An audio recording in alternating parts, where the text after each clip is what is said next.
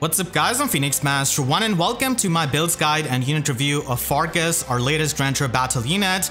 So he's an axe infantry unit with a preferred weapon in Corsair Cleaver. So this gives him -1 special cooldown, which is already pretty rare for any kind of free-to-play grail unit. So having this means that he can retaliate back with 2 cooldown bonfires. And then at start of turn, if he's within 3 spaces of an ally, then he can grant the following to himself and the allies in 3 spaces. So he can give them and himself the +6 attack and defense buff and also the order status.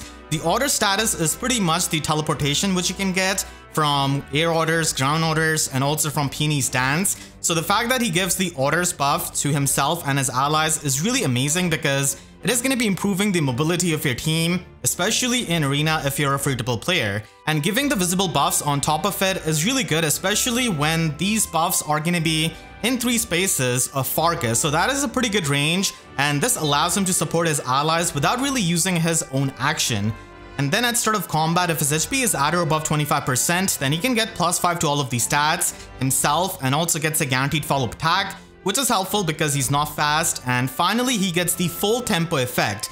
So this allows you to completely ignore the guard skills of the enemies and also ignore any kind of special acceleration that they might have. So this allows him to retaliate back with bonfires that are going to be doing a lot of damage, and he can also stop the special acceleration that the enemies can get from their skills like Flash Barrow, Special Fighter 4, and stuff like that. So overall, this weapon is actually really solid for a free-to-play unit, especially having -1 special cooldown and also having the full tempo effect. Looking at his stats, he does come with infantry pelts but doesn't really have the highest HP for it. Still, it's workable, and then he has got 47 base attack, which is really high with a super boon. And then he does have speed, which is kind of slow, but still he does get the extra speed from his weapon. And then he also has defense, which is high and does have super boon, and his resistance is actually workable compared to a lot of the other slower axe infantry units who might not have this much resistance. So when it comes to his IVs, you're mainly going to be focusing on his attack, and if you have to ascend his asset, then defense could be a pretty nice super boon,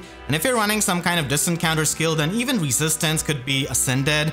And when it comes to his fodder, it's not really all that great because we have gotten attack defense ideal 3 before, and infantry pulse 3 has been present in the grail pool before, but recently it did get a tier 4 version with ascended Zed. So if you don't really want to fodder off the other units, then Fargus could be the one providing this fodder. But then again, it's not really any kind of new skill.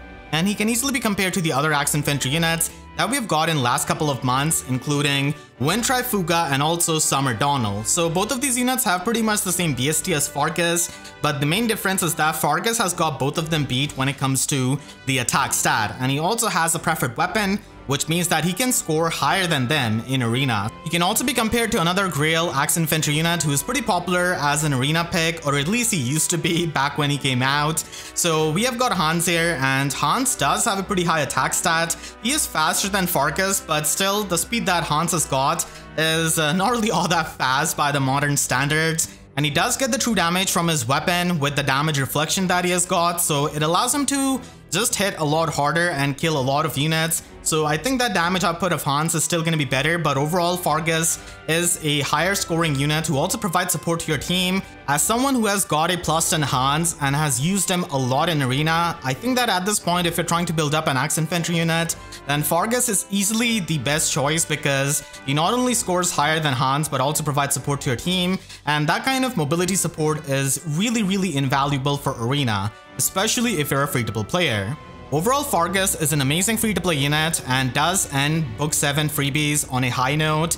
Having -1 special cooldown and tempo on a free-to-play unit is really good with his high attack stat, and Fargus is easily one of the best free-to-play Arena Grail options as of making this video, who can score like a 200 BST unit and also provides amazing utility to his teammates. And because the support that he has got, it gives him a unique niche among the sea of infantry units that we have gotten in the free-to-play axe pool, and it works both for the PvE content like limited battles and also for Arena usage. Now unfortunately, Fargus is pretty slow, so he's gonna get doubled a lot, and he lacks any kind of innate damage reduction like Hans or Echidna, which is gonna be making a bit more annoying when it comes to tanking.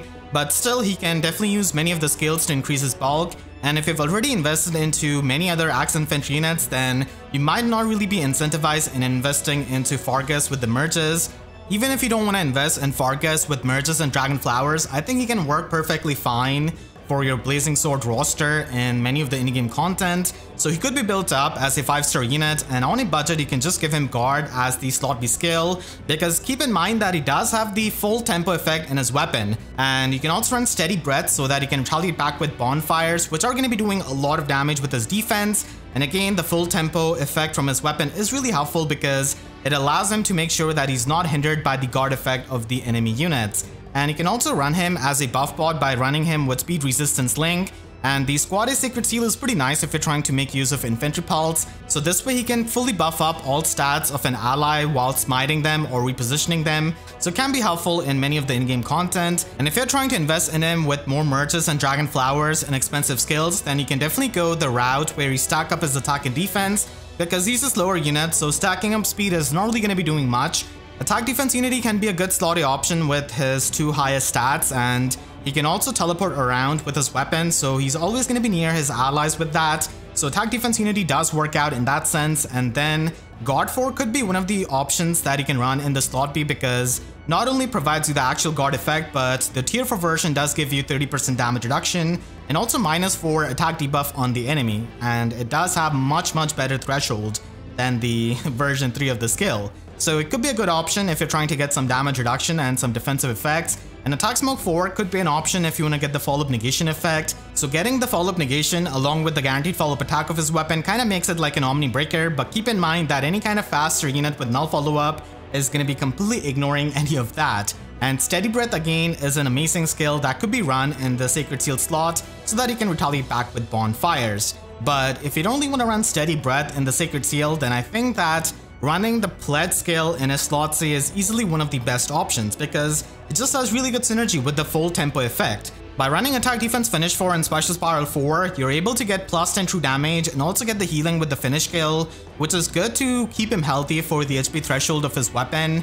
And if you're on a budget, then you can definitely run some other slotty skill or slotsy skill, like Sturdy Surge from the Divine Codes, for example. But Attack Defense Finish does work in both phases. And the Pledge skill is going to be helping you get double bonfires in his player phase, which is going to be doing a lot of damage. And if you don't really want to get the double bonfires in the player phase, then other slotsy skills can definitely be run. But this is going to be making him really powerful with damage reduction, piercing, and the true damage and the healing that he can get. You can also run him with Fire Flood boost 3, and whenever we get Fire Earth boost 3, that could be run in the future because that is going to be increasing his defense, but right now we only have Fire Flood boost, so it could be a good option if you're trying to get the guard effect from a slotty skill that can function in both phases while running Special Spiral 4 to pierce through the damage reduction of the enemies.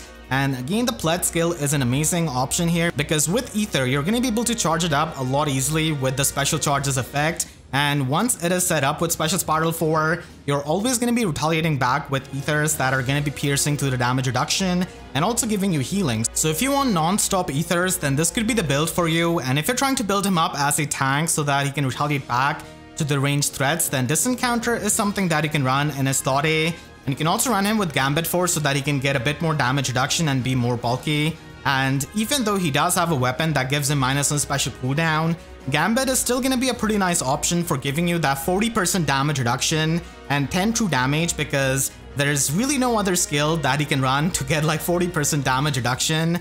And because he's not fast enough, he can only make use of those speedy damage reduction skills. So Gambit pretty much ends up becoming a good option, even though you're not going to be getting the max damage reduction out of it. Still, it could be run with Aether or Miracle, and you can run a Pledge skill so that you can trigger Aether a lot easily. And again, Attack Speed Pledge is easily one of the best skills that you can run on Fargus because of the tempo effect in his weapon.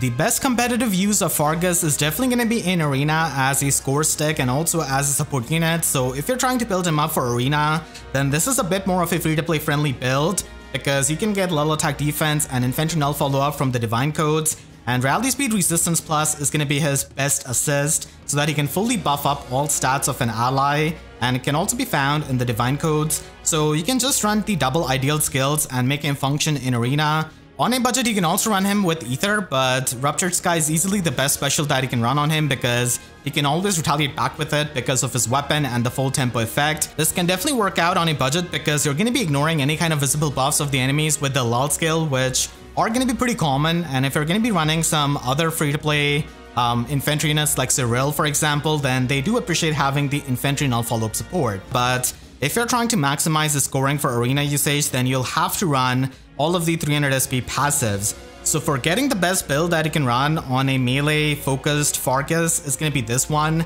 So again, Ruptured Sky is going to be the special, and Fire Flood boost is going to be giving you the guard effect, and Physical Null Follow-up is actually amazing for piercing through the damage reduction, and Fargus is slow but not the slowest, so being able to get the null follow-up effect can be helpful against the ultra slow enemies that have guaranteed follow-up attack, so you can just cancel those out. And he can run Infantry Pulse Force so that he can provide support to his teammates, and also pre-charges Ruptured Sky, which is going to be helping you just trigger it twice in a single round of combat in the player phase. And because we're running Infantry Pulse, any kind of boost 3 skill is going to be amazing with it, along with a Squad A Sacred Seal for getting more HP. So this is something that you can run, which allows him to provide support to your teammates while also getting the guard effect and the damage reduction, piercing, and null follow-up at the same time. And finally, if you're trying to retaliate back to the range enemies, then distant counter skill is something you can run on the slot A. And with the distant counter build, I think that damage reduction is really helpful, so Gambit 4 could be an option that you can run with Aether as the high scoring special that can give you 40% damage reduction. Make sure to share this video with your friends if they're trying to build a Fargus, and if you did enjoy this video, then make sure to leave a like and a comment, helps you tremendously. And if you really enjoyed, you could always support me directly by using super thanks down below or by becoming a YouTube member. And for more FEH videos, make sure to subscribe and hit the notification bell, because YouTube sub boxes are about as functional as your game if you kill Fargus in FE7. So with that said, I'll see you guys next time. Thank you so much for watching and have a great day.